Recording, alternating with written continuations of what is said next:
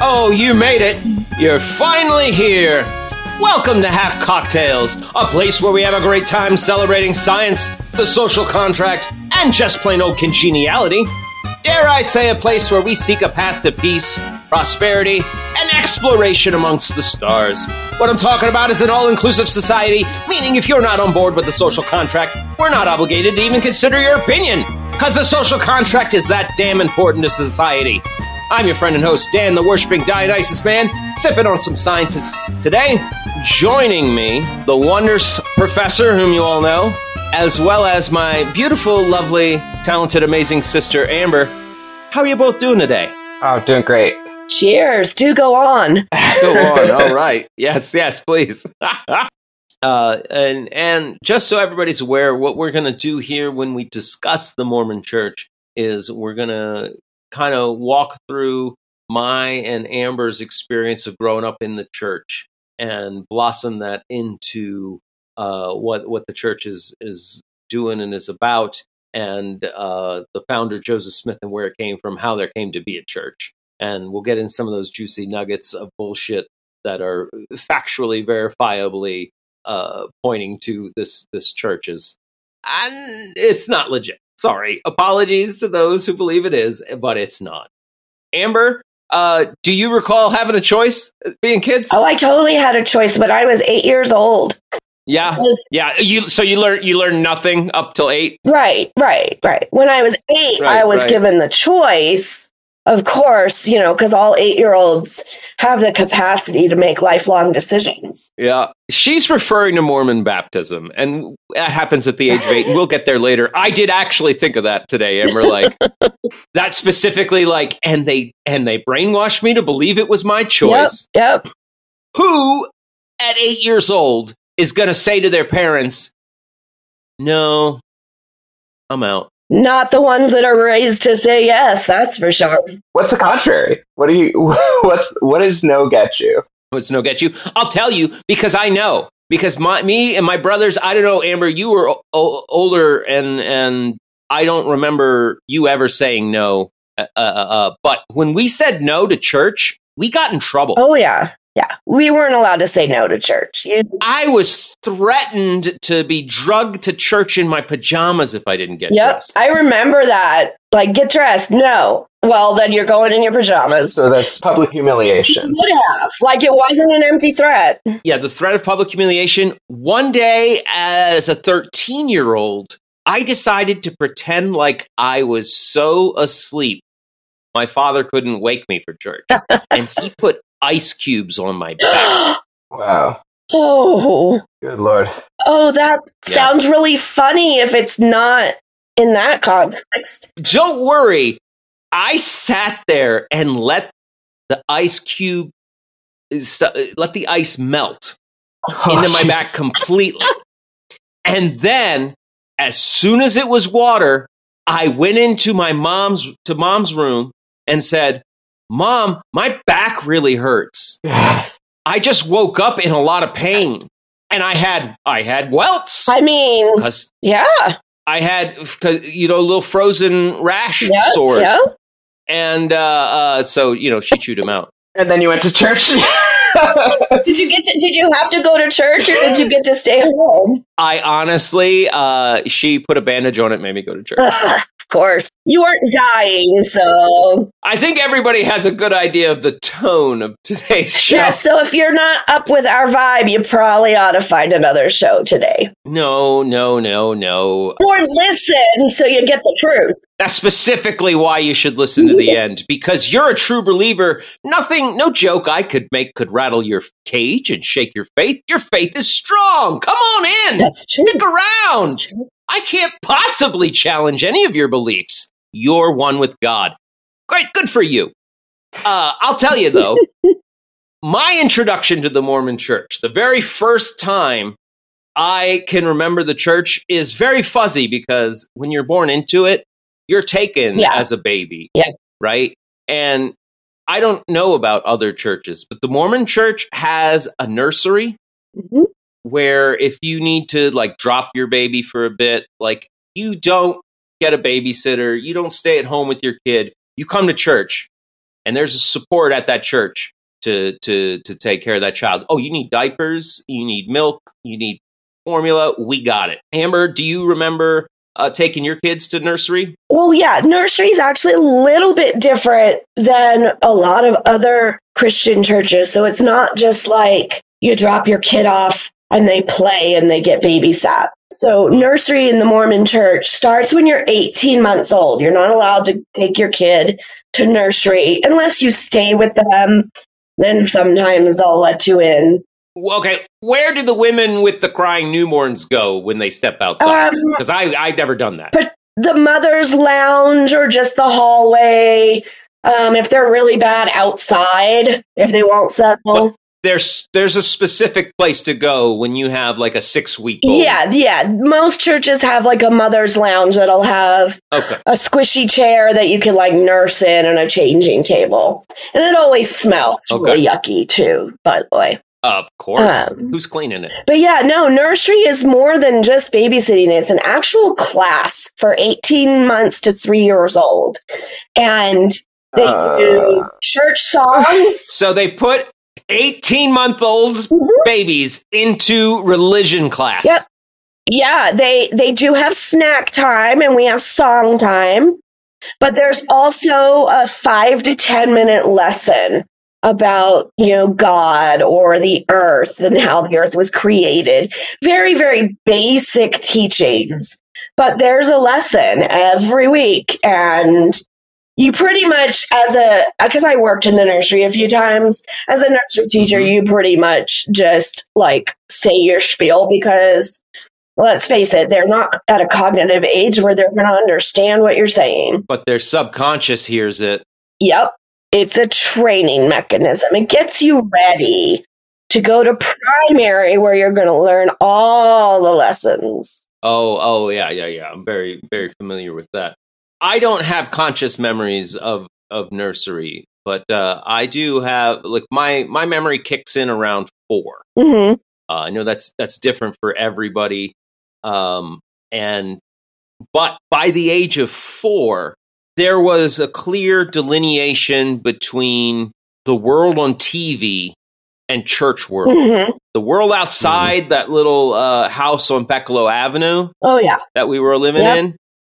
It was all I can remember is the backyard because we had the tree and the swing set and the house, right? Anything that was all in my world considered part of church, right? Because we were we're all good believers here in this family. Yes. We love God here. Yes. We pray 5 times a day. We're reading scriptures together and doing all the family church time, and then we go. Yep. So every week, I was well aware of that, but I already knew by then. By the time I can remember that TV world was not our world, and there was a very real us versus them already integrated into my circuitry. Very much so. Very much. The world is out to get us. We are a persecuted people. Oh yeah, that's all the way back in Mormon history. Yeah. All the stories are of them being persecuted, and they never tell the other side. I mean, I don't want to say it's Jew envy, but I certainly was thinking it pretty loud. I actually wasn't bummed out about that because to me it was like when like any normal child believes their parents. If their parents aren't actively abusing them, like physical abuse, like sexual abuse, if they're just not abusing them, generally kids at that age are going to believe their parents when they tell them. Right. That's why so many kids believe Santa's real, right? Right. Like you as a kid believed. So I believed that we're members of the true church and therefore everything's fine for us. Yep. Like we're persecuted, but God's looking out for us because we're true believers. God has our back. Okay. He's got our back. And that's such a pattern. The need to be persecuted is such a pattern amongst religions. The wilder, the more it happens, and cults. What's up with that? What do you think is so helpful to the? It seems like manipulation of some kind. Oh, it absolutely is manipulation. It's how you cement a community together. I mean, think of how America, after 9/11, we all came together, and for a few days anyway, we all loved each other. Yeah. It's that same kind of mentality. I had a flag on my car. Right? Right? It's that same kind of mentality. If you're being persecuted, it bonds you. It's kind of a trauma bond in a lot of ways too. Like you're bonded together in a cause. Yeah. Also, it provides a very easy shield and blanket for, did your friends try and convince you that this church is not real? Mm-hmm. Yeah, figures. Yep. We're getting attacked everywhere. That's just them attacking you, man. You should probably question why they feel such a strong need to convince you you're wrong. They're probably coming from a place of hurt and despair, and maybe you can be a better friend to them and get them to some churches, classes, help teach them better. Right, because that is what they need. Do they know, like, do people that do this, do they know they're doing it? That's the thing. Is like it seems like all of the little capos, all the little elders and stuff, play the same playbook as the people who actually benefit from it. I honestly think most of the people in it today don't realize what they're doing. Mm. Yeah, I would agree. I don't think they have any idea. You remember the study where they had it was some silly psychology study where it was like the first subject goes into a room of participants and like a buzzer goes off and all the participants stand up, continue doing whatever they're doing, reading a book, looking on a phone, talking to each other, and then 5 seconds later sit down. And slowly they take out participants and put in more subjects until it's all subjects. Yep. And they're standing when the buzzer goes off. Not a single person in there knows why. I think that's the effect in the Mormon Church. It absolutely is. That's how most cults operate, is through that peer pressure. Raise your hand if you've been through this experience, and then you look around and you're like, everybody's raising their hand. I guess I'll raise mine too. I think I may have been on the younger side for this, but going through the narrative of my own introduction and knowledge of the church, the first time I remember bearing my testimony, which is church speak for talking about how I don't have feelings the church is true, how I have a direct knowledge of the truth of the church and religion. And that was at the age of 5. Because you feel it. Your knowledge comes from your feelings. Right? It made perfect sense to me as a 5-year-old. Oh, yeah. I stood up in front of the entire congregation because once a month, that's the church meeting. It's everybody starting with the church, the local leaders. They bear their testimony. They all give a short improv talk, completely improv, everybody. It's not pre-written. An improv talk about all the reasons they know, not believe, they know that church is true. Yep. Okay. Age of 5, I'm up in front of the congregation. I'm doing this. Why? Well, not just because I believe it as a 5-year-old, but implicitly, I know this is something everyone in this congregation will love. They're going to enjoy it. They're going to give me praise and I'm going to feel good. I'll feel special and I'll feel like I belong, like I'm part of the group. I'm going to get up and participate too. I feel it. So what strikes, I have another, like that just hit me hard because they need to do this. Like this is, I've been to a couple of, just for history's sake, I dated a Mormon in college for about a year and went to church with her. And I was mostly just very curious about it all. I never believed it, but I told them that I did. And I don't know why, because they wouldn't have had any different feelings either way. I just felt like I would make them feel bad if I told them what I believed. I felt like, I don't want to hurt this person's feelings. But the testimony was huge. It's a huge part of church part 1 of 3, I guess I would call it. Every Sunday it was like the 3. But what strikes me now is like that feels very opposing to the concept of faith. Yeah. Well, here's the thing is like they even, you'll even have little kids come up whose parents tell them what to say. And if you think about it, with anything in life, the more you say it, the more you believe it. Mm. So testimony meeting is just to continue that brainwashing, for lack of a better word, to where you're constantly repeating and hearing these messages on a regular basis. And so they're sinking into your subconscious, whether you want them to or not. And you do believe because that's what you've programmed yourself to do. Alex, I want to circle back to you saying that that's counter to faith, but before I do, I want to say, do you remember that band Sinister Mustard? Yeah, I sure do. Yeah, It's a shame I liked their music so much because they were weird. Anyway, their front man was Mormon. Oh, interesting. And I was like, I thought it was going to be a bonding thing. Like, hey, we both made it out. But he was like on a Rumspringa kind of thing. Oh, like one of his bandmates was like, "Hey, dude, he still like believes. He just wants to, fuck."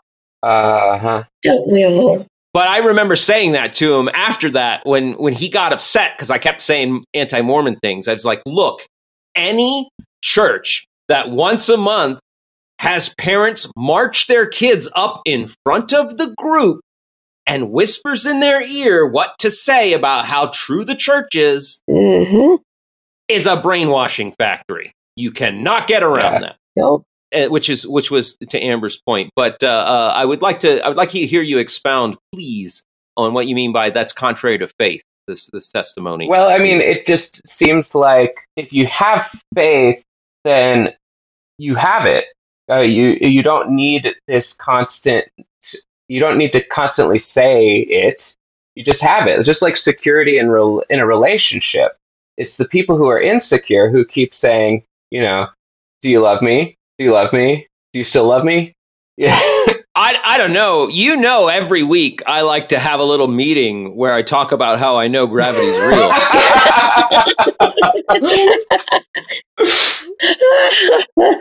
Do you know or do you believe? Just this week, I dropped a book on my foot. Hey, that's really good.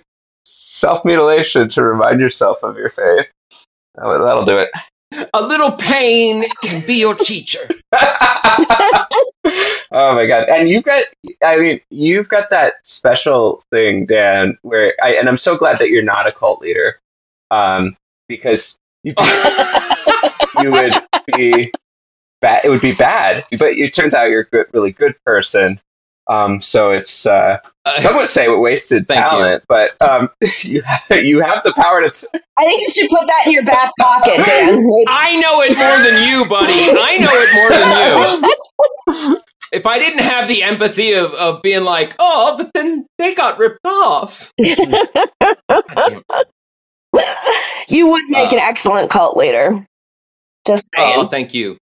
There was a comedian of Indian descent who, like, as a comedic bit, he like grew his beard and hair out and pretended to be a guru and started a cult. And then he had to disband it because it got all too fucking real. And he was like, all I was doing was giving them the most basic, like, love one another, appropriate apropisms, right? Yeah, like, apophisms, whatever the fucking word is. Aphorisms. And doing so in an accent and in the presentation of I'm a master. Yeah. People ate it up. He got real followers, and it scared him, and he had to like shut the whole thing down. Oh wow! I don't want to do that. I do feel like getting people to gather with me every week on a podcast should slowly grow into my vision of a modern religion. So I'll go ahead and say that now. I tune in every week, so. Aw, I love you too. Aww. So yeah, 5 years old when I started. by the time I would say of 10, even the introverted kids would do it. At least once. Right? Yeah. At least once. The pressure was so great. You want to make your mom and dad happy and proud of you, so you do it. I can remember in church as a teenager and paying attention to who didn't bear their testimony. That was another like teenage guy. Oh yeah. And hanging out with them and being like, Mom, I'm going over to Mike's house, from church.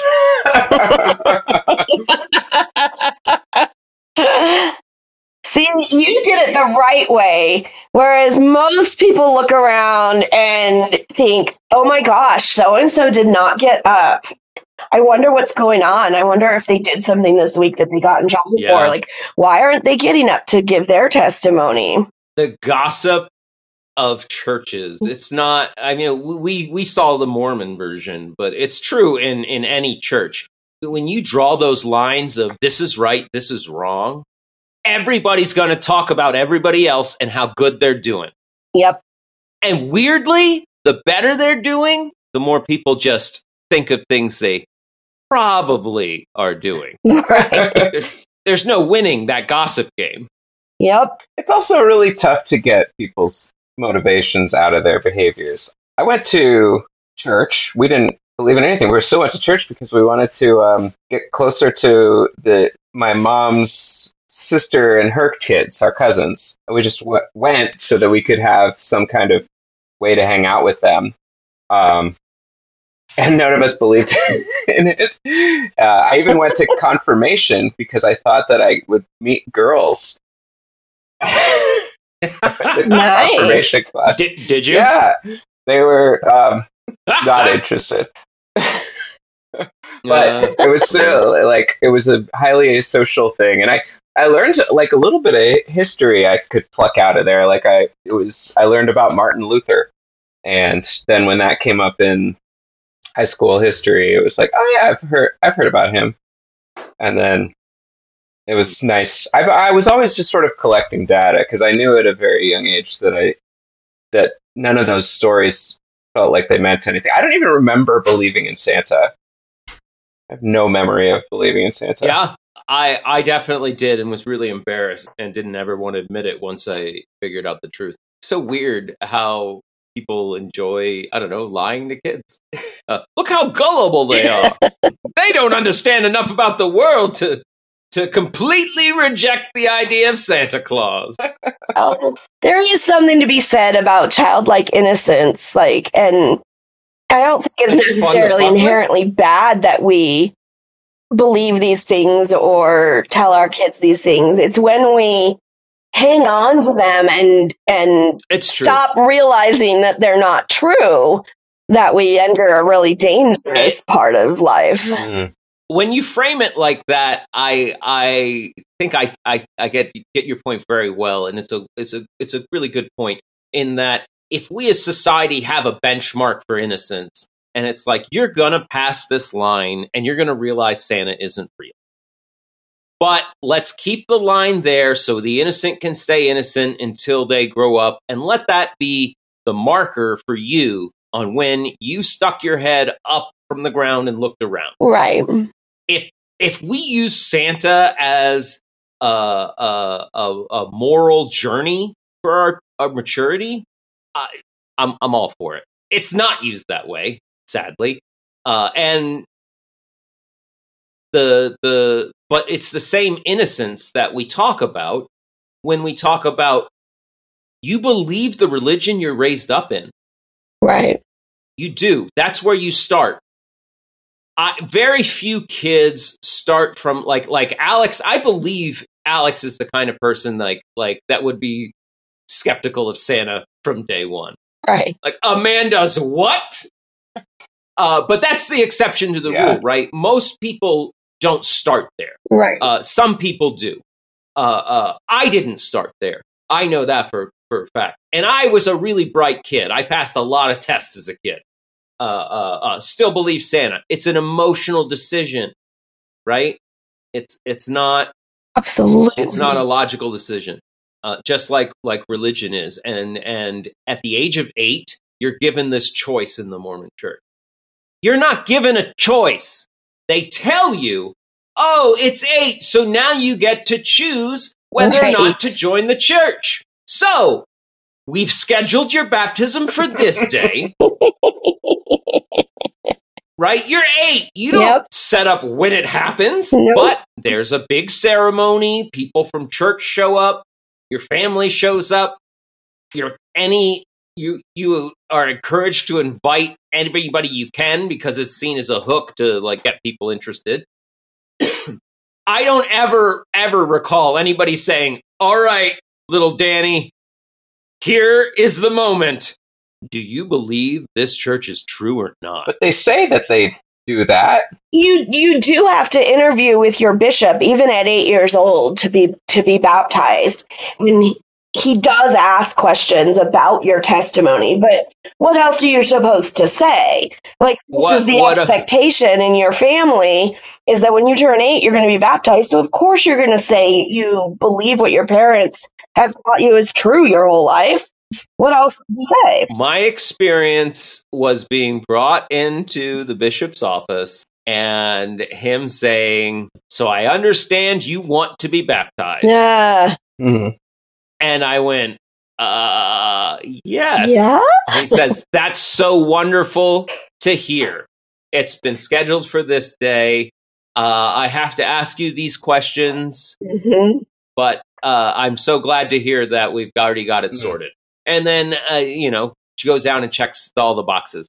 It's the same psychological kind of trickery as when I worked for a certain bookstore and I was calling in sick early in the morning. The boss, he answers the phone and he goes, "Hey, it's the bookstore. Thanks for not calling in sick." Right? It's like they put the onus on you. Right. Yeah. Right? And when you're a child versus not just an adult, but an authority figure, a bishop to an 8-year-old is like going in front of a judge. Yeah. Right. Absolutely. Okay? Or the fucking mayor. Like, what the fuck is this? This dude's important. Yeah, you don't say no. So you get baptized. And here's how even worse. Like, so I don't know if you're aware, because you left the church much earlier in life than I did.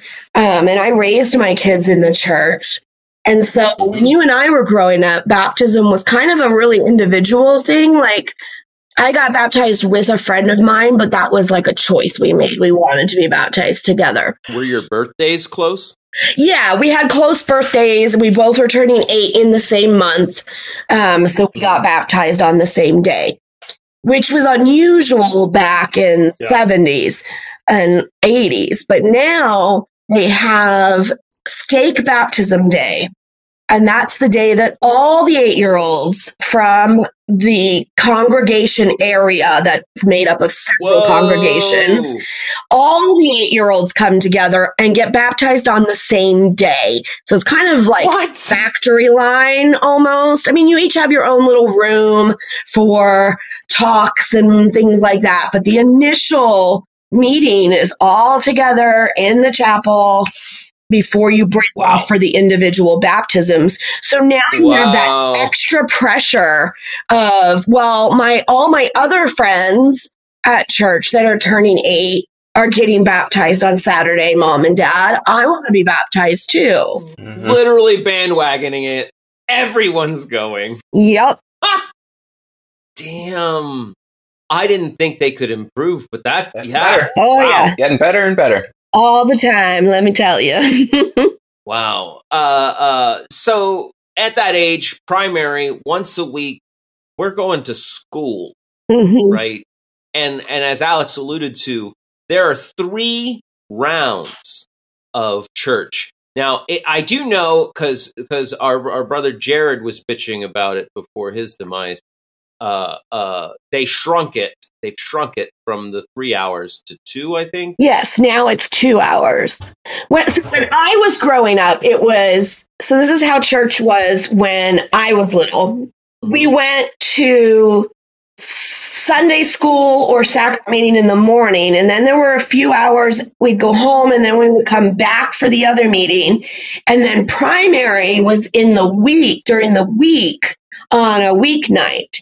So we had our church times broken up. It was still 3 hours, but it wasn't 3 in a block. So I remember when we went to the block schedule, and that was like, whoa, like this is 3 hours of church on a Sunday. And then a few years ago, I'm thinking maybe 5-ish or so, 6-ish. I've been out for about 7 years now, so I'm not like I just pick up on things that I read. But now it's a 2-hour block, and they alternate between Sunday school one week and priesthood and relief society, the men's and women's meetings on the second week. Oh. So what she, yeah, and Alex, I'm assuming that's what you were used to, because that's what I was used to, was all of that happened in one day. So you would go, as a child, you go to an hour of all of the kids together in one room, ages, what was it, 6? Ages, whatever. No, Sunbeams start at 3. 3 to 12 is primary. Okay. The age of 3. Once you're out of nursery, Mm-hmm. from the age of 3 up till 12, you're all in one room together, and you have this shared lesson with singing religious songs, reading the scriptures together, Bible, Old Testament, New Testament, and not only the Book of Mormon, but another book they call the Doctrine and Covenants, and another book they call the Pearl of Great Price. You all those are what is in a set of Mormon scripture, right? So you're going to have lessons and readings from all of those.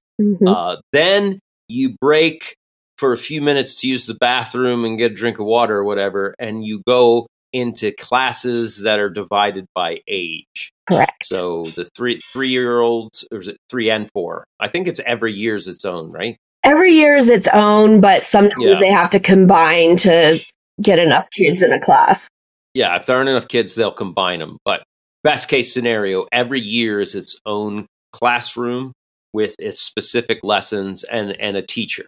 Now, this is doubly insidious as an adult looking back. It's not only brainwashing the kids, but those teachers aren't being paid. Nope. Those are church members that are quote unquote called, like they're kind of told, like, hey, we want you to do this. Will you do this? Now they could say no, but it's like saying no to your baptism. Right. There's social consequences to saying no, right? You can say no. Yeah, they don't like it when you say no. I've done it a few times. You can say no a couple times. You can do it a couple times because of extenuating circumstances. But if you become a pattern knower, you become shunned. Because you're not pulling your weight. Our mother's health slowly drug her down to where she became a chronic knower.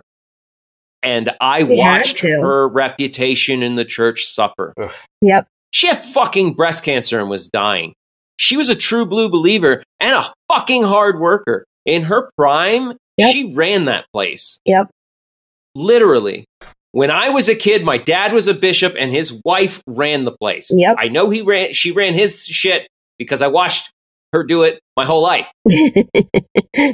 Right? Yep. Anyway, it's really sad. You can't, so you can say no a couple times, but so if you want to have the social standing and be part of the group to succeed and be true to your quote unquote self, to be true to everything, you have to say yes. And when you're the one telling all the little kids, this is what we believe, this is the truth.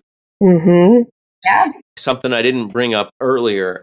There's a very real psychological effect when you are speaking to a group and you say something, it hooks and hardwires into your subconscious.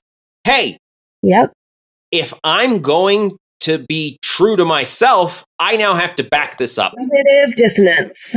I just told a group of people this is the truth, then I really need to make sure that's the truth. Right. I came across that in the same book that taught me about why everybody started to hate the Hare Krishnas in the 70s. Mm-hmm. They were using a trick where in the airports, they would give you a flower. And the human psyche says, you just gave me a gift. I have to return the favor somehow. Mm-hmm. Right. And then they followed that fucking, here, take this flower from me, with, hey, join my fucking religion. In so many words. They're always trying to give me the Bhagavad Gita. Yeah, here's a book. Let me give you a free book. Yes. Free book. Cause it works. It's and I should probably look up which book that was and put it in the episode description. I highly recommend reading up on human psychology for your own sake. Everyone listening, it only makes you better able to identify things that are happening in life and in the ways that we're manipulated and taken advantage of. Absolutely. And I say that because, and sadly, it's the same shit people use, the same awareness people use to manipulate. It's the same reason why I would recommend women read like Robert Greene's Art of Seduction. Like, learn that dark side bullshit. Mm-hmm. Like, doesn't matter if you learn it where you learn it. Like, it's out there. This information's out there, and people are using it to fuck with you. Yep.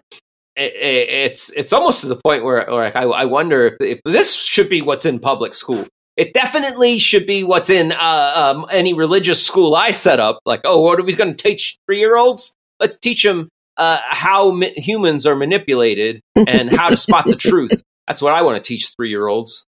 Yeah. I wouldn't hold my breath. Critical thinking skills are not the focus of today's public educational system. Just putting that out there. I tried to make that a thing. Oh, yeah. High school. Trust me, I try all the time. That's right. You're both teachers. We are.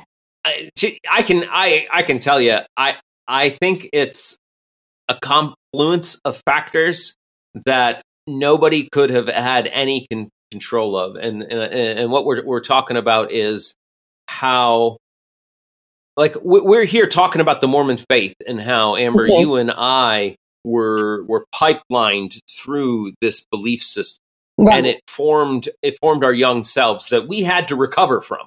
Exactly. Because it's relevant, I'm short circuiting and foreshadowing the end, but the fact of the matter is that the youth today, growing up with the internet instead of social interaction, like, I saw it at the hotel with the young kids I was hiring. Like, some of them have critical thinking skills, right? Like, because they were born with them. They were born with an inquisitive mind. Like Darwin, when you go back over his biography, like, he came from a family of, like, inquisitive, curious people. Like, what do you think that means, son? Like you need your own experiences to figure shit out, right? Like those people are always going to exist.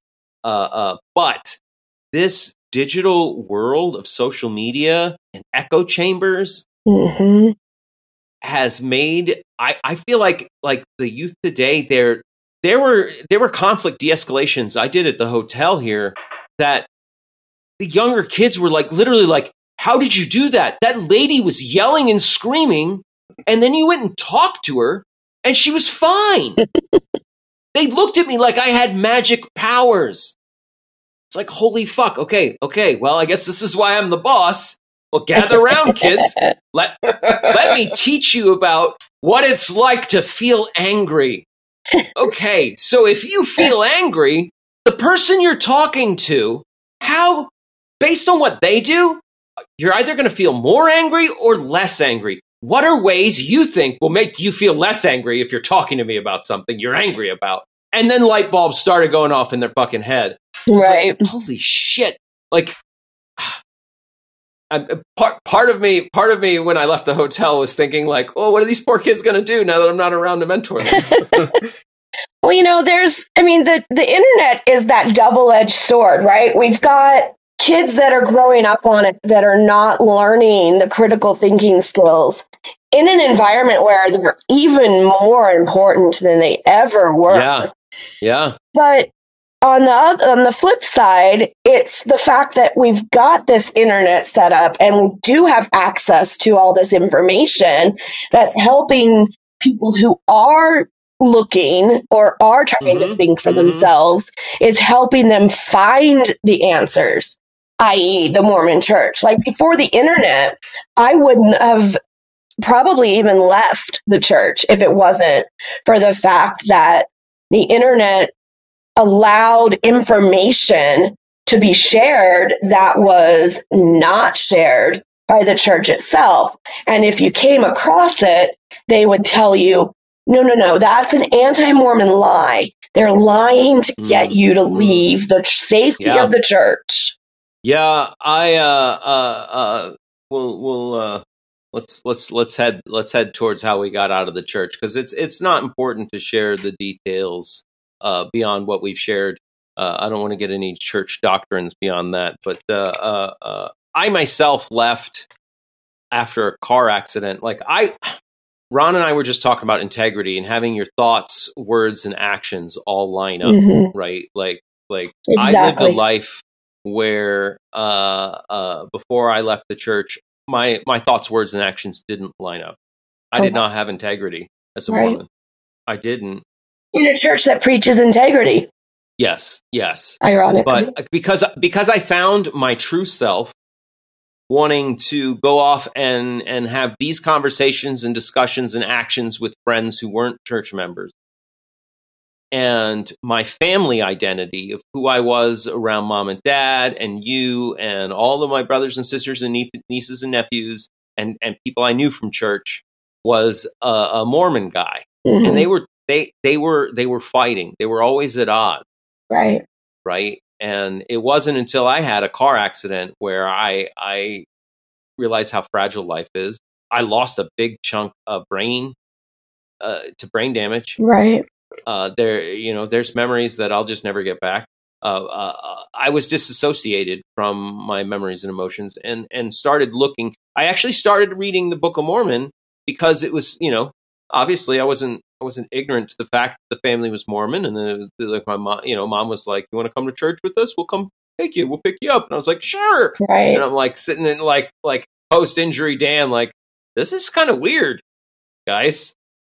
Anyway, I started to read that Book of Mormon, and I came across two things that were immediately non-starters for me, and that was in the beginning of the book when he comes across the drunk dude passed out in the ditch, and God's like, kill that guy.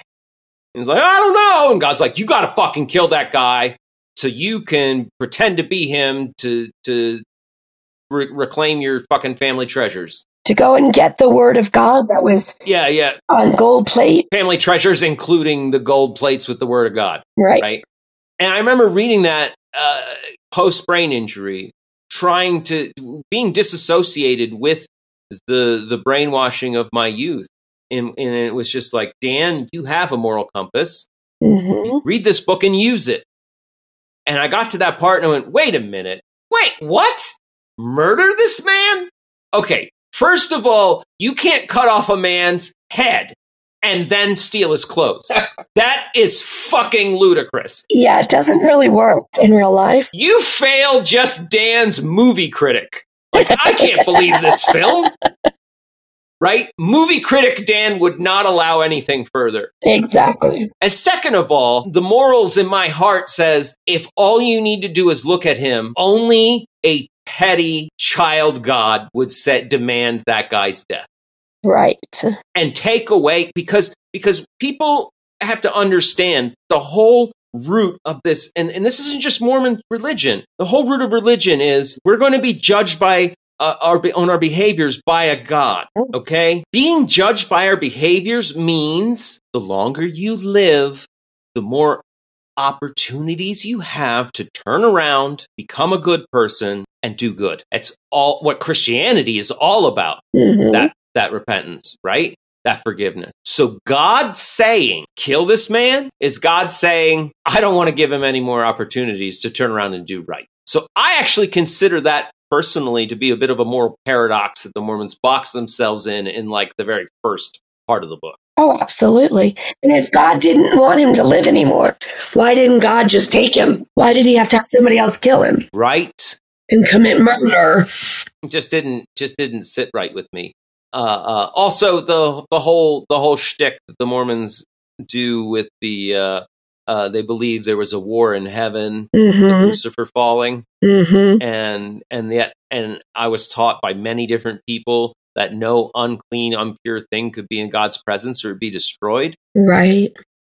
On top of, we're only here to make moral decisions, to be judged, to prove we're worthy. And so I took those three things and I put them together and went, how can Satan make a moral choice, make it wrong, and survive in God's face when we're only making moral choices down here on earth?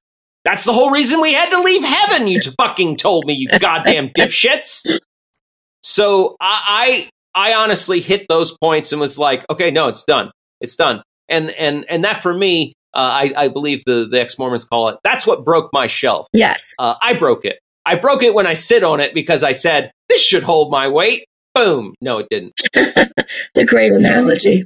I am very glad that the internet today provides a much easier and simpler path than I had back then. Absolutely. And let's dive into some of that, because I think that's the real meat of anybody who's listened to us this long. You want the goodies on, like, what's the buffoonery of this church? Like, what's the bullshit crazy things Mormons believe? Oh God, we'd need another 3 or 4 episodes for that. Let's see if we can do it in 20 minutes.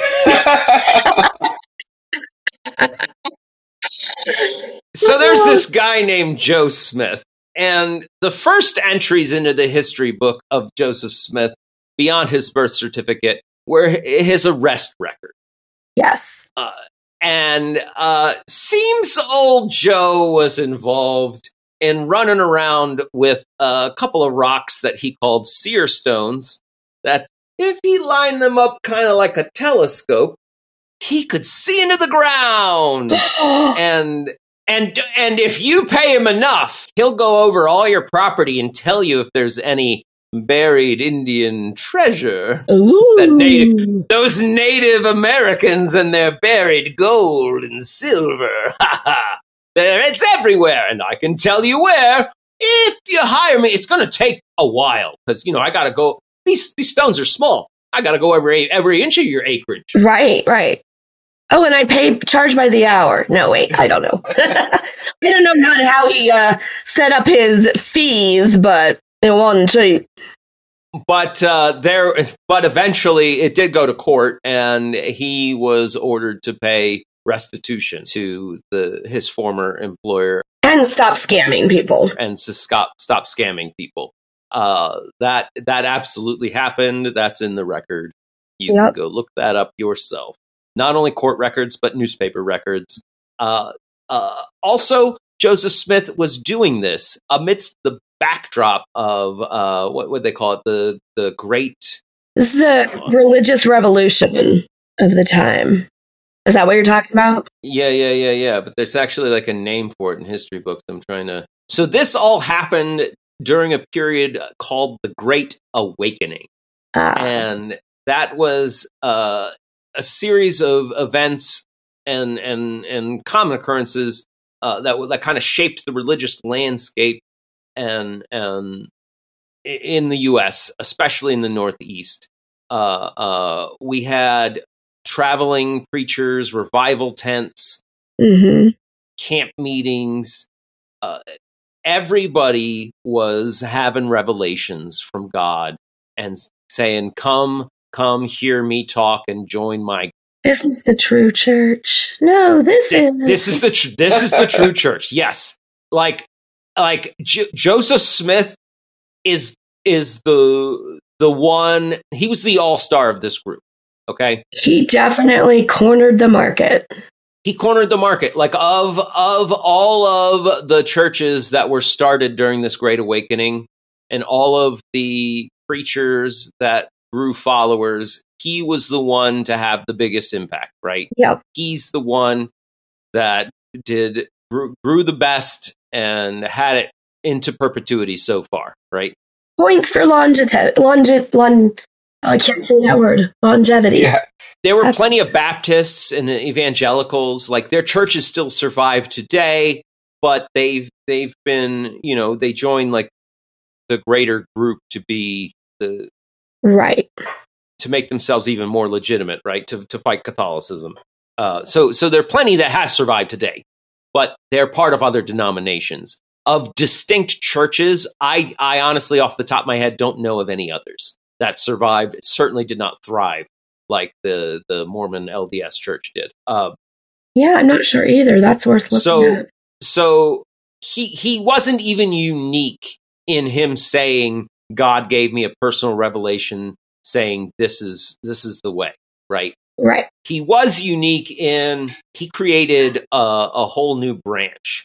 And after his arrest with these seer stones, and I think it's funny, one of the Christian apologist pages I was reading was actually taking your logic through as like I believe the church because Joseph couldn't possibly be doubting himself here. Like where did the book come from? Like he wouldn't have had the time to write it anyway. It really made me laugh. Oh, good grief! Time's all he had. At some point, and I honestly don't know if he had like epilepsy and like just like had these fits and believed his shit or not. I don't know. But what I do know is it came from him, not some sort of deity or angels. I think eventually he had to have, like we talked about earlier, the more you say it, the more you believe it. Yeah. Well, like, just like Hitler at one point would scream, like, the hand of God protects the Fuhrer because he would survive a bomb attempt. Mm-hmm.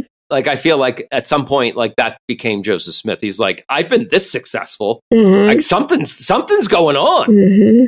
Fucking doing great. So he goes from, trying to get money from a single rich guy to like, hey, pay me to use these stones to, I don't know if, because part of me, and I actually wrote a movie treatment about this, feels like his friend Oliver Cowdery could have been the impetus for all of this. He definitely plays a big role in it, yeah. Here's what I'm imagining. You have a friend that's believes his own bullshit, or at the very least pretends to, and just got arrested for conning this guy, and he's still running around with these stones, and he still believes he can see into the dirt, and you want to prove him a fool, hopefully to knock it out of him. So you go and you get some fucking brass plates and you fucking hammer in some symbols that look kind of Egyptian, and you go and you fucking bury him, right? And in the middle of the night, you go up to Joe's house and you're like, ooh, it's me, an angel. Go dig up on the hill where the dirt is loose and recently overturned. I actually could see, like I could buy that more than I could buy. He went into the woods to pray, and an angel appeared to him and was like, well, you gotta dig for the secret scriptures, John. You gotta dig, Joe. You gotta dig. Which is the actual fucking story. Yep. Yep. But so he that's what he tells people. If you're just living in his town, what happened is this guy that got arrested last year for fraud came out and was like, hey, me and my friend just translated this religious book. I got a copy right here. And you go, wait. What are you saying? You copied something? And he's like, yeah, off of gold plates. You're like, can I see him? He said, no, you can't see the gold plates. Oh, okay, Joe. Your book, how did you translate it? Oh, I used my seer stones. Same ones I used to see the native treasure. So real quickly, just an aside, that is the kind of like, well, I mean, it's the truth and it's now more the accepted version than not. But when I was raised, we were told it was not a rock and a hat. It was a special set of goggles called the Urim and Thummim. Oh, I remember this. And he put these on. And when he put on those special glasses, the symbols on the plates would turn into words. And we were distinctly told the rock in the hat is an anti-Mormon lie. It's just a story. It's not true. Yeah. And now they admit it. Well, they have to. Thank you, Internet. Yeah. Oh, man. Having a bunch of information all available and to be able to like peer review and not have it be like if it's small, it's just a rumor and we can bust it, union busting stuff. Right. But if there's a lot of people saying it starts to look suspicious. Mm-hmm. I recently had my friend Kyle message me and was like, I just heard about all this Joseph Smith arrest stuff. And he's an ex-Mormon. I was like, wait, you never came across that? You just left the church because it was bullshit? God damn. Right. Yeah. Wow, that's funny. You, sir, are the exception. Very much so. What do they tell kids about the polygamy? Oh, God will work it out in the next life, Alex. The polygamy stops on earth, continues in heaven. Oh. Yes. So my father, with a dead wife, has married and sealed to a second wife, so he now has two in heaven. He's eternally a polygamist. So she's just chilling. She's waiting for him, and then they're going to both be... And everybody's cool with this? Like the bishops and the elders? Right. And... Yeah. They... absolutely. Anyway. So, Joseph Smith... Yeah, literally, that's the story they've had to cop to, and they still stand behind. 2 stones in a hat. Yep. So best case scenario from the get-go, his story to the public of read my book was insane. Oh yeah. Another important thing to mention with the book is he was selling it to people. Mm-hmm. So he published the Book of Mormon, but you didn't get it for free like you do today. You had to buy it. Yeah, today they give it away. Then you had to buy it. Yet, and still, and people bought it. Yep. People bought it. The part of the Great Awakening, and it was new. So if you were the kind of person that was like, "Fuck you, mom and dad, your church sucks," like this gave you an outlet. Let you stand apart, but it was still Christian, right? Still Jesus. So it's not a big leap away from any other Christian faith. Right. Though it should be. Uh-huh. But like Scientology, you don't get all the good bits till you've been in long enough. Exactly. And those good bits. I will say, I do have to add part of my journey. I think the thing that really put cement in all the locks to ever opening that door again. The book that they consider, I mentioned in the beginning, The Pearl of Great Price. At one point, because Joseph Smith went around saying, I translated these Egyptian, fucking reformed Egyptian hieroglyphics, some guy, his uncle had some papyrus, and he was like, hey, grabbed it and took it to Joseph Smith. He's like, hey, I got this all this papyrus. It's legit. It's from a fucking tomb in Egypt. Can you translate it? And Joseph's like, fuck yeah, I can. Yeah. And Joseph Smith is like, Pearl of Great Price. This is the story of Abraham in Egypt, the part the Bible didn't tell. Bible 2, baby! Motherfucker! Fuck yeah! The hubris that he must have had. Now, see, when he did that in the early 1800s, there was no Rosetta Stone. Mm-hmm. They hadn't found the Rosetta Stone yet. Oh, shit. Oh, that's so good. So he translates this complete thing from Egyptian. It's like, yep, that's it. 100% correct. Nailed it. Yep. Used my Urim and Thummim. First try. Same shit I used for the Book of Mormon. I used my seer stones. And then, piece of cake. Yeah, just any prophet worth his salt can translate that shit, bro. Let me tell you.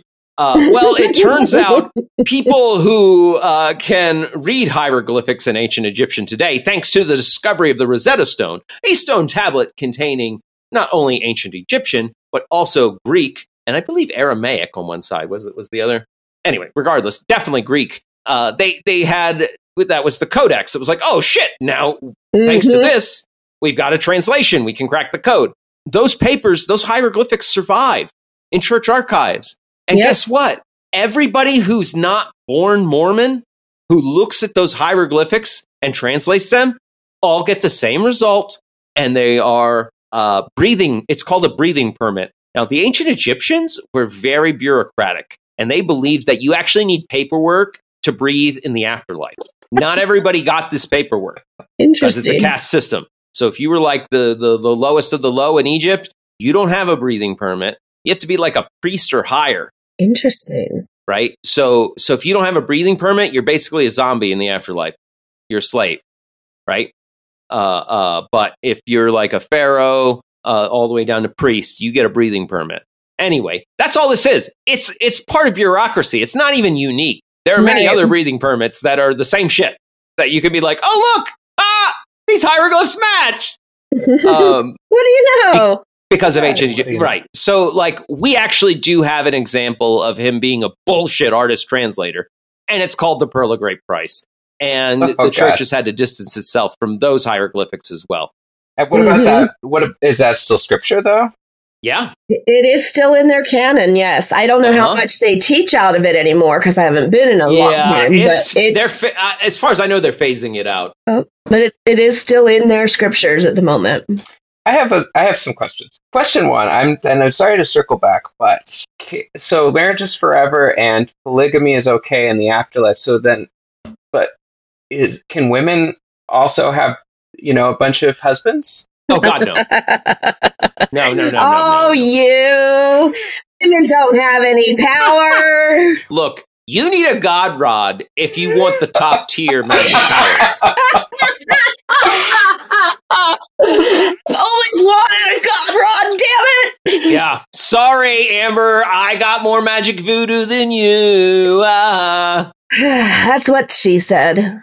Just seems a little mean. The funny, okay. This is a great example of the misogyny of the Mormon Church. Oh, absolutely. At the age of 12, they did their little ceremony and granted me the first level initiation magic Mormon powers. Right? Yep. They call it the Aaronic priesthood. Okay, so me having the Aaronic priesthood at 12 is so far more advanced than Amber, who got sealed in the temple and birthed several children. I'm still above her in the church's eyes. Yep. He still has power. Even though I stopped progressing when I was 12. They don't say that there's any hierarchy, though.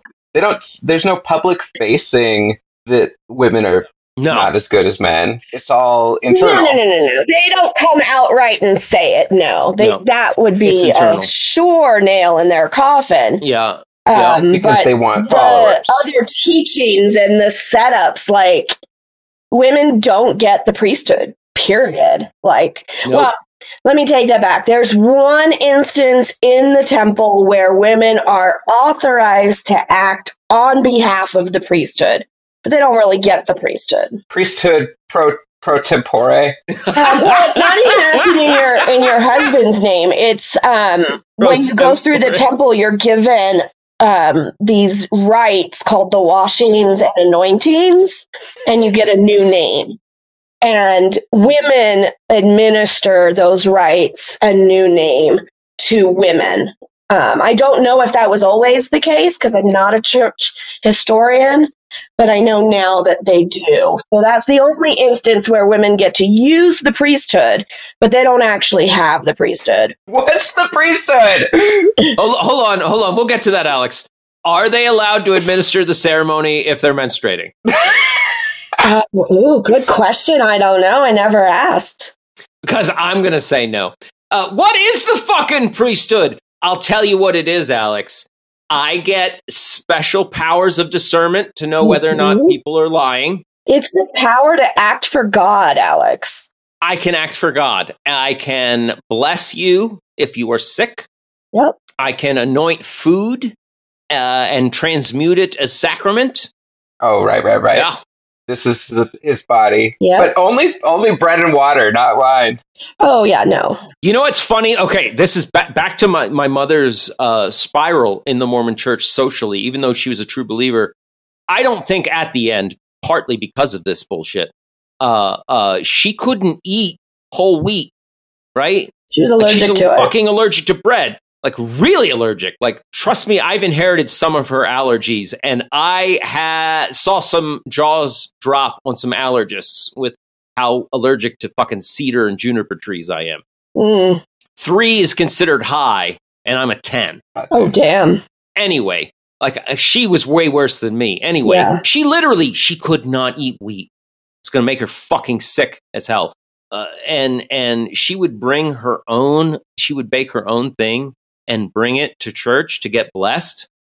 And whether or not she was able to get her own edible thing blessed completely depended on who the bishop was. Yep. And I saw a bishop change where it went from one guy saying, yes, that's fine. And the next guy said, no, you eat the bread we provide or nothing, because it's the sacrament and there's no way you could be allergic to it.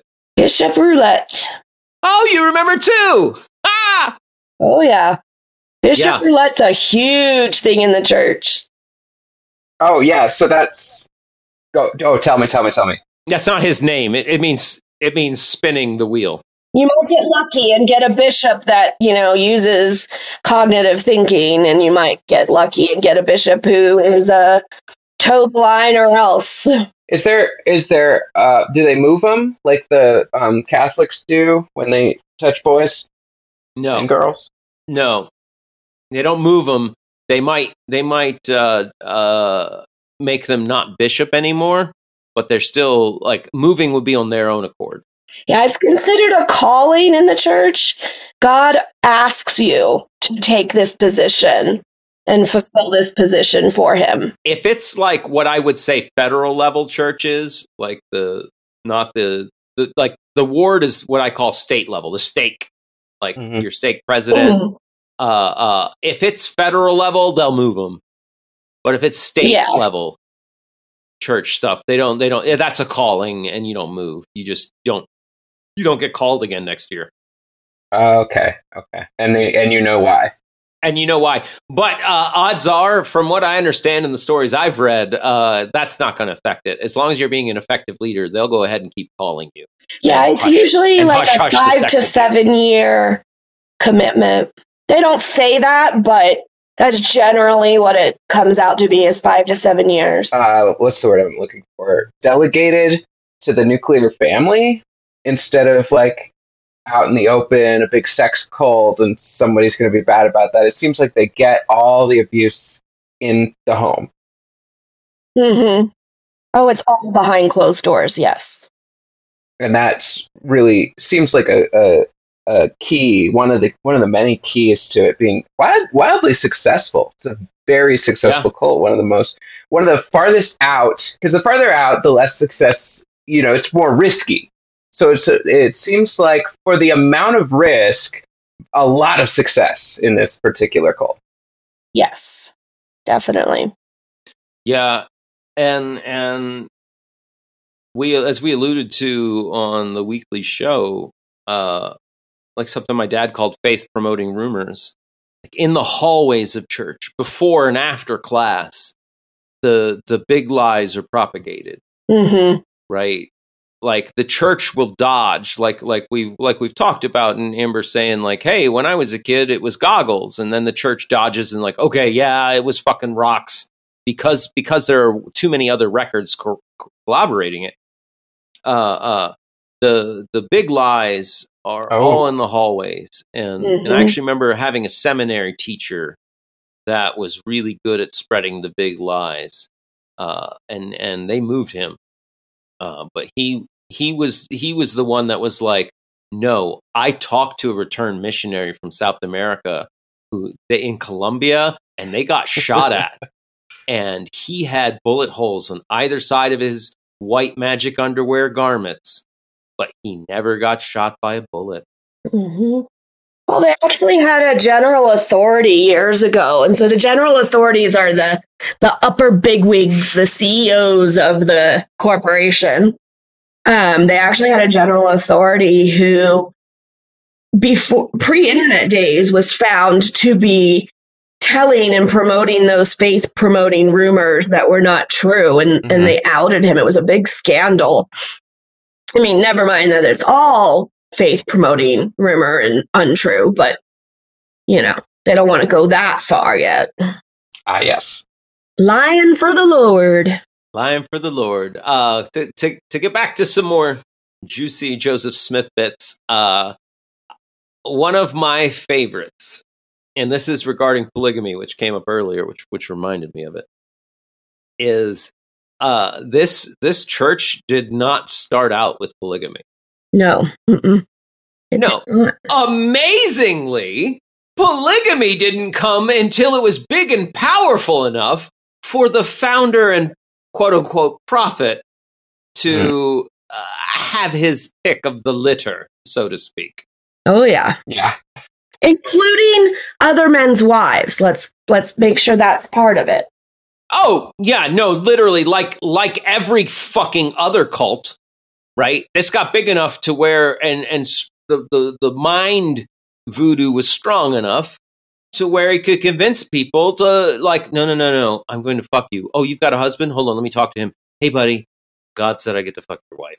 Okay. Oh, not even that. God said you needed to go on a mission. Right, you need to go on a mission, and yeah. Okay, we'll get there. Hold on. Let me roll it back just a tick. Yeah, Joseph Smith's like, hey, God's saying that things should be like Old Testament Abrahamic days, and I should have more than one wife to, really have enough kids to brainwash. I mean, teach up into the church, and even on the the fucking church's official website, if you go to the timeline, it is May to July 1843. Emma Smith, Joseph's wife, consented to several of Joseph Smith's plural marriages, but struggled to accept the practice. And then, July 12th, the revelation recorded in Doctrine and Covenants 132 was dictated. So do you know the story behind that, Dan? I would like to hear it again. Okay. So turns out that Joseph and Emma, his wife, had taken in some orphans and were kind of just raising them as part of their family. And they were servants for the family, essentially. And Joseph's little dingly hopper was a little too excited by this prospect, and God told him that these women needed to be part of his family. Harem, family. He was supposed to marry them into the family, and they were supposed to be his wives.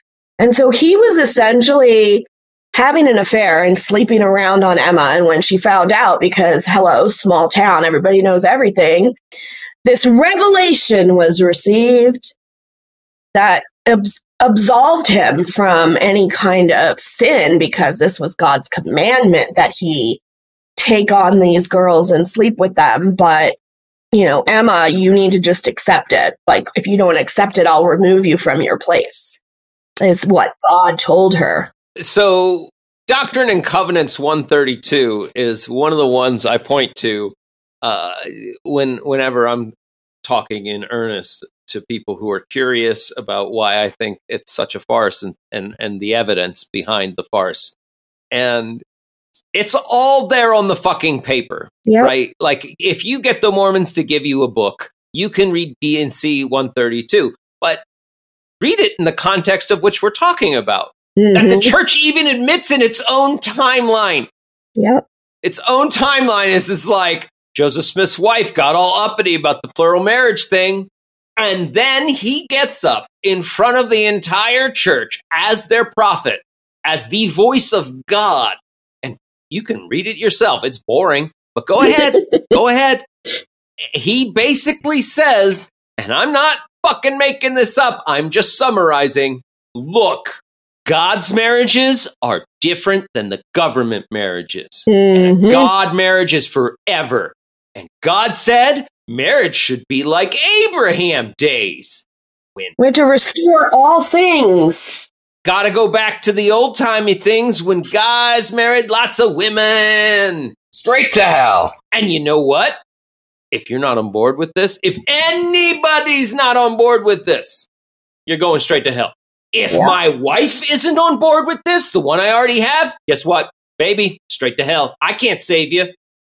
Yeah, I can't save you. See you in the next life. Maybe. God was like Abraham, Sarah, gotta have another wife in Hagar. What did Sarah do? She was like, yup, cool. God said it's aight. Fucking hell. It's all right there. It's all right there. And I didn't make it up. I just gave it a goofy summary. All right. He hammers it in over and over with many different examples. Yeah. And at one point, and this is Doctrine and Covenants 132, verse 52, I'm going to read verbatim. Trigger warning for any of you out there. And let mine handmaid Emma Smith receive all those that have been given unto my servant Joseph, and who are virtuous and pure before me. And those who are not pure, and have said they were pure, shall be destroyed, saith the Lord God. For I am the Lord thy God, and ye shall obey my voice. And I give unto my servant Joseph, that he shall be made ruler over many things. For he hath been faithful over a few things, and from henceforth I will strengthen him. And I command mine handmaid Emma Smith to abide and cleave unto my servant Joseph, and to none else. But if she will not abide this commandment, she shall be destroyed, saith the Lord. For I am the Lord thy God, and will destroy her, if she abide not by my law. Yeah, I don't have to continue. But it goes on. It goes on. That's in their book. And I don't know who can read that, understanding the context, and not be repulsed. Yeah. Well, and that's why they don't teach us the context. Yeah. Yeah.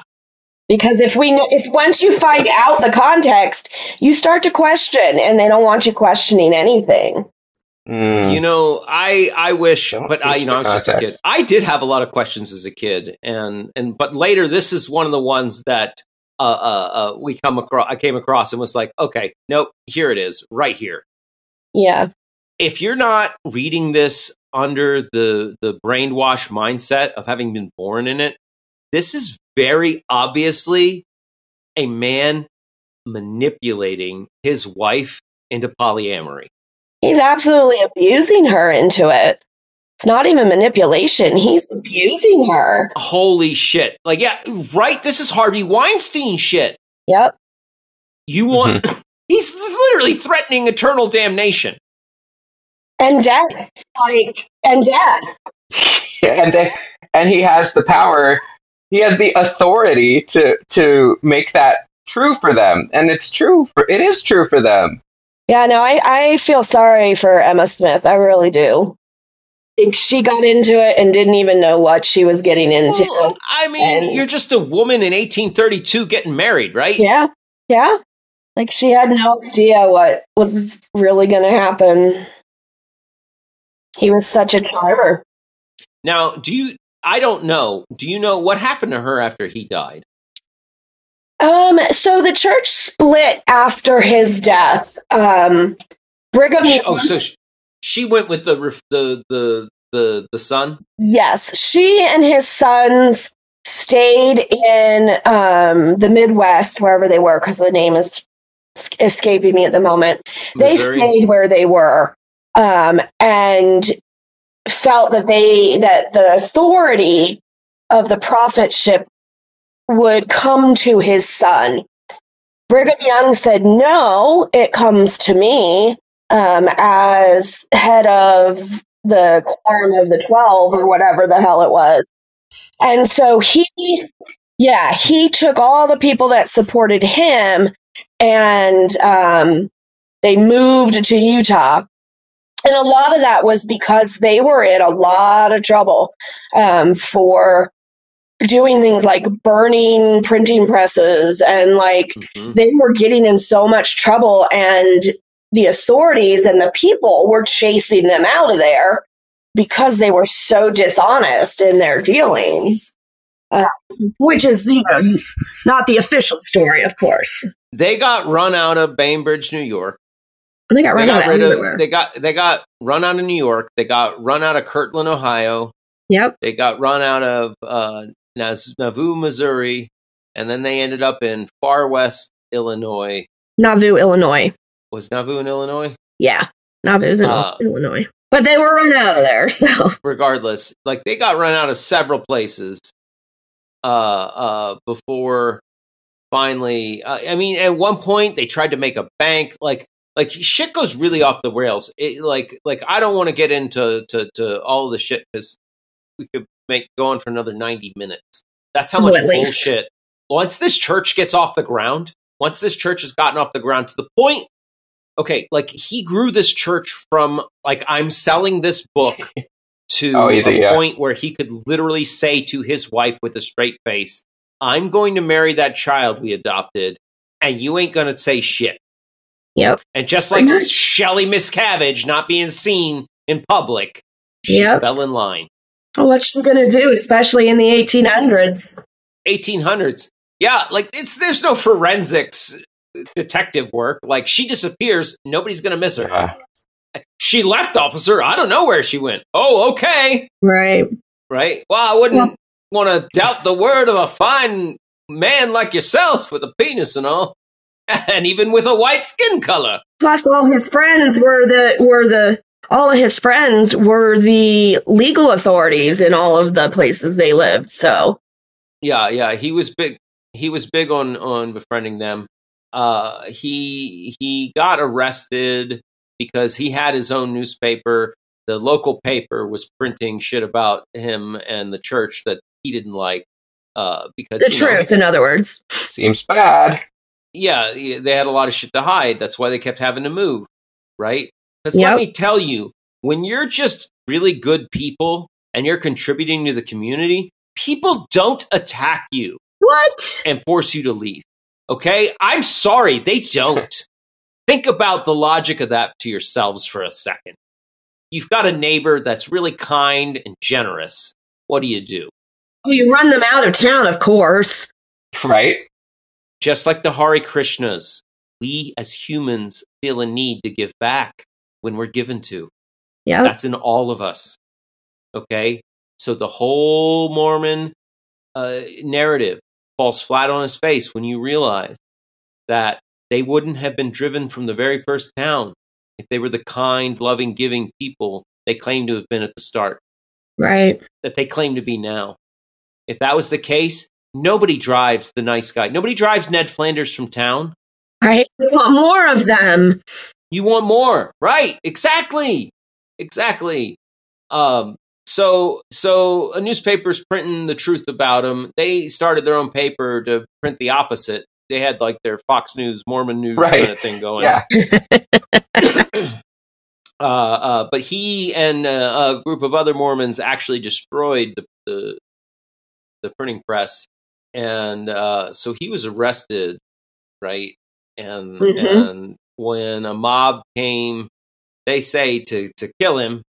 I believe it because he was so scared he jumped out of the second story window, broke his leg, and they killed him. Yeah, that's another thing. Like Ned Flanders didn't die by firing squad, right? Just up until the end, it just got. He really just abused his power more and more and more. And if you approach it from a neutral standpoint of, okay, there was a religion started. Let's look at the history of its growth in this man. I don't see how you could apply critical thinking and not come to the conclusion that this guy, whether he believed it or not, was really full of it. Really just every step of the way. And I tend to lean towards he knew it was a fraud because of what he said about polygamy into his wife. Oh, he absolutely did know. To me, betrays like his motive, like, right? Like, Yeah. it's got a motive, and it's very selfish, and it's very transparent to us now. Right. But you got to realize in 1830s, in a church pew, holy shit, that's the real deal. Well, I mean, it still happens today. We still have organizations that are cult-like, even if they aren't cults, that suck people in like that and become their whole lives. Yep. I mean, we just saw in the news that fucking cult with the actress from Smallville. Right. Like that dude, she was a successful actress on TV and she got sucked into a sex cult. Now, he did make her top tier slave. She was still a slave. Yeah. How crazy is that? Like, you're my slave, but I'll give you some power over the other slaves. Okay, great. I mean, that's what we all want, right? She's not crazy. That's human nature. You read reports about the Holocaust camps in World War II. It was the capos that did some of the most sadistic shit. Absolutely. The Jews that were given power over the other Jews. The Germans just had to encourage it. They didn't have to do it themselves. Right. Human psychology is such a worthwhile thing to study and learn. So today, in the Mormon Church, thanks to things like the internet, I came across a thing called the Faith Crisis Report of 2013. And I wanted to cap off this discussion by bringing up this report. It was not done by the official church. It was done by church members who were hoping to pitch it to the church to try and help the bleeding, to stop the bleeding of people leaving the church. Because with things, I mean, we didn't even go over things like black people not being given the priesthood till the 70s. That mythical priesthood magic powers I was given at 12. Well, if you're black, you don't get them. You're like a woman. You don't get them. Because that's, to the church, that was your status. Yeah, that happened in my lifetime. Like, I don't remember it, but it happened while I was a little kid. So it wasn't very long ago. Right. And like the kid I knew when I was a teenager that killed himself, they're currently in the problem of homosexuality, right? Like, they completely condemn it, but the society doesn't, and society has shifted, and they're trying to, deal with and overcome that. That's a big one right now. I mean, I think that a lot of Christian churches do suffer with the race and the homosexuality and the numbers. Straight up. Absolutely.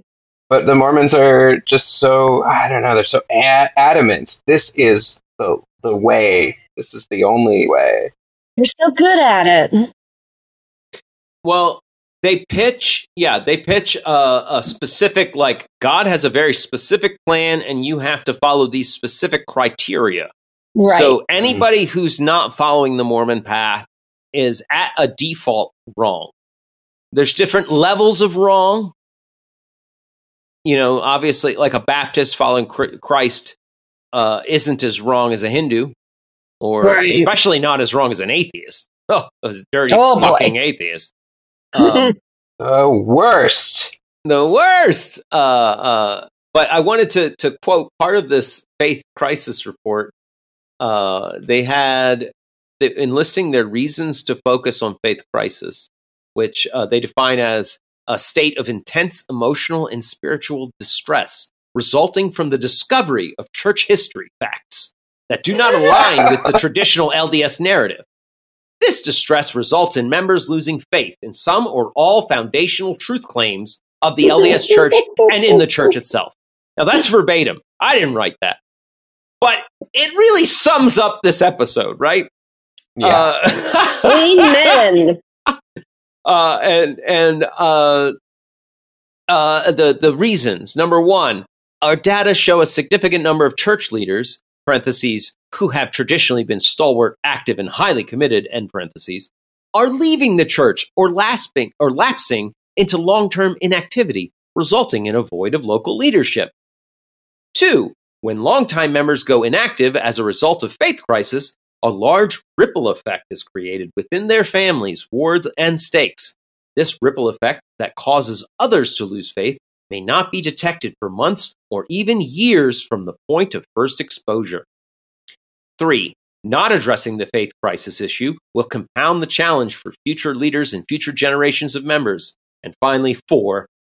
While it was not uncommon in our recent past for, quote, left-leaning individuals, unquote, to struggle in their faith over doctrinal issues such as blacks and the priesthood or gays, our data suggests an increasingly number of individuals and families from the, quote, middle, end quote, are losing faith and reducing or eliminating church activity as a result of faith crisis.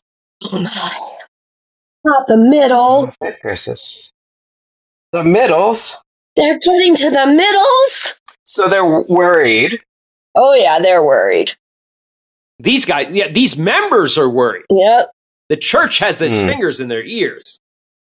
I think they're starting to see the writing on the wall as more and more policies and procedures get changed. In the temple, women no longer have to covenant to obey their husbands, apparently. So, progress. Whoa. We're in, 2024? Wait, you guys are progressive now. Well, not you guys. I know, they're really... Well, that's what we saw with the civil rights movement. In the 60s, there was a civil rights movement in the U.S. to get black people equal rights. And in the 70s, the church was like, okay, I guess we will. Maybe. So they're like 10 years later. But they haven't budged on homosexuality. Well, they are a little teeny bit. Not much. Not enough for it to really mean. And really, it's meaningless because we know their original stance is that gender is eternal and marriage is eternal. So you don't fit those two designated categories. It doesn't matter. You can do whatever you want here on this world because the next life you won't get to do it. So whatever progress they seemingly make now, they have not changed any of their eternal doctrines. Well, it's wild. I'm always fascinated by cults, and this is the biggest, baddest one I've ever encountered. Most successful. They know how to do it. We could make a song like Bad Leroy Brown, but like Bad Joseph Smith. King of all the goddamn bullshit. No, he is. He's a good one. Anyhow, yeah. I appreciate you, Amber, coming by and sharing all of your knowledge and insight. And Professor Anytime. Gringard, I got lots of it. Professor, I appreciate you coming by as well. Yeah. It's been a great time. I feel like we could probably go another 90 minutes, but easily. That's about as much time as I have set aside for the day. Well, I think we've given the people enough to chew on, that's for sure. I'll have plenty of links in the episode description. And if you've got some questions, you can always reach out to us at halfcocktails@gmail.com, or you can send a message or voicemail to 443-499-8253. And if you did enjoy this show and you know somebody that needs to hear what we had to talk about, please like, share, subscribe, rate. Thanks for sticking around to the end, but we do got to go for now. Be well, and let's try a little bit of critical thinking in the social contract. Amber, Professor, you got any parting words? Parting words. Yeah, just like read a little bit. I don't know who's our audience. Is it the people who got out? Good thing. That's great. You did it. That was a huge moment in your life. From what I hear, you two. It was huge for you. So those of you listening that already got out of there, congratulations. You've broken free from your self imprisonment and abuse. And those of you who are still working on it, thanks for listening. If you're thinking up like all the things to say that make you upset about us, I actually would be totally cool to hear them. So reach out, talk to us, talk to people. Yeah. Don't isolate, and definitely talk to people that are out of the church. Yeah, have those conversations and listen to what your heart's saying. Because if it feels like, oh, wait a second, this is abuse, then it might just be abuse. And if you're in the Mormon Church, it is. Yeah. Right. Yeah. Well, to borrow the words of another favorite podcaster, stay away from cults, folks. They're no joke. Absolutely. All right. Take care, everybody. Bye-bye. Bye-bye. Bye-bye. Now things are ending. It's time to go. No more to get through. Thanks for listening. That's our show. Ain't affectation. Oh, we're just leaving you half-cocked. Half-cocked. We had a good time talking today, but even best times eventually they fade away. Ain't adjuration, oh, we're just leaving half-cocked.